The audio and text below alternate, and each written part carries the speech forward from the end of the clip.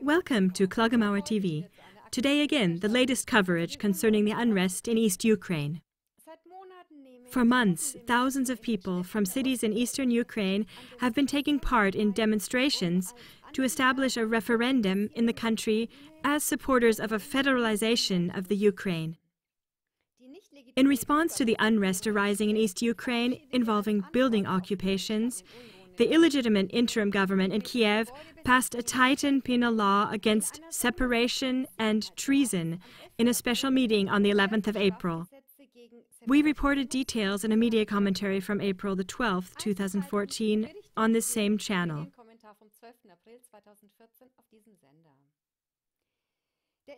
The Ukrainian Secretary of State, Arsen Avakov, repeatedly gave the building occupants an ultimatum, but the pro-Russian demonstrators allowed the time to lapse without reaction to the demands of the administration in Kiev to leave the buildings.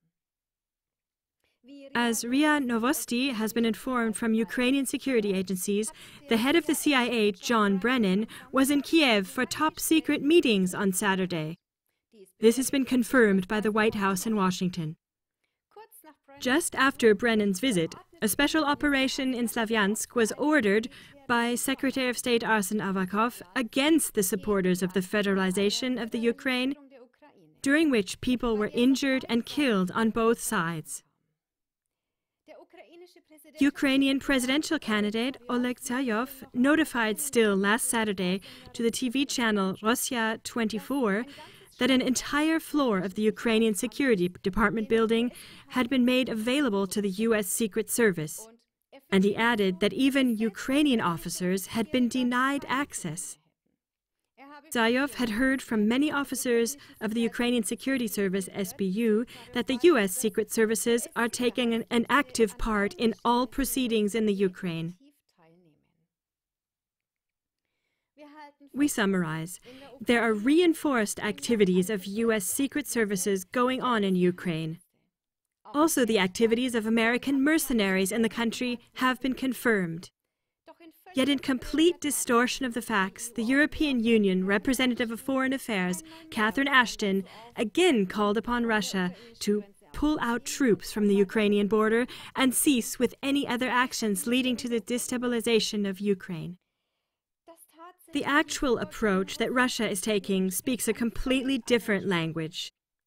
Despite all the sanctions and the increasing isolation of Russia, Putin is obviously still striving for a diplomatic solution. At the explicit request of the Russian delegation, the UN Security Council still met Sunday evening in a special meeting concerning the Ukraine issue. The Channel 1 of the Russian news broadcaster reported on Monday the 14th of April at noon the following. When the ultimatum from Kiev was made public to those demonstrating, Moscow immediately tried to stop the bloodshed and issued another ultimatum. If the Ukrainian government should take violent measures, the planned meeting on Thursday in Geneva of Russia, USA, European Union, and Ukraine will not take place.